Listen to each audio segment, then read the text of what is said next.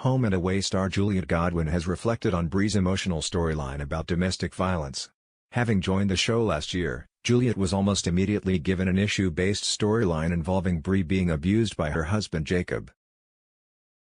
The abuse escalated to the point where Jacob planned to kidnap his wife, leading to a final showdown where Bree killed him in self-defense as he ominously dug a shallow grave.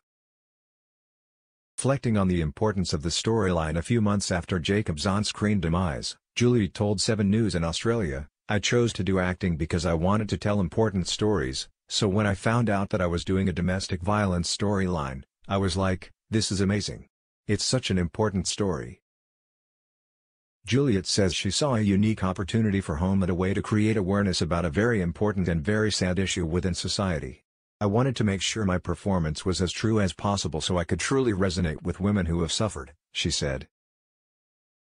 "From what I could gather from my research, there is a feeling that women can get where they feel quite stuck because, sadly, what happens is not only physical violence but there's a lot of emotional abuse.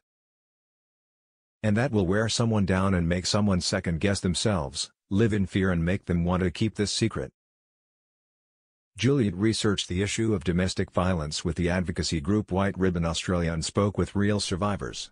She remains dedicated to raising awareness for the issue and plans to compete in the Walk for Wage marathon.